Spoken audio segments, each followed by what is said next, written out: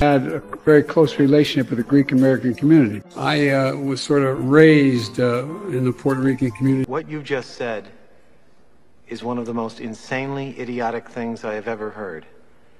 At no point in your rambling, incoherent response were you even close to anything that could be considered a rational thought. Everyone in this room is now dumber for having listened to it. I award you no points, and may God have mercy. I grew up in a heavily Irish Catholic community in Scranton, Pennsylvania, and a heavily Italian Polish community. I come out of the black community, just like rabbis, synagogue. Exactly, you know it.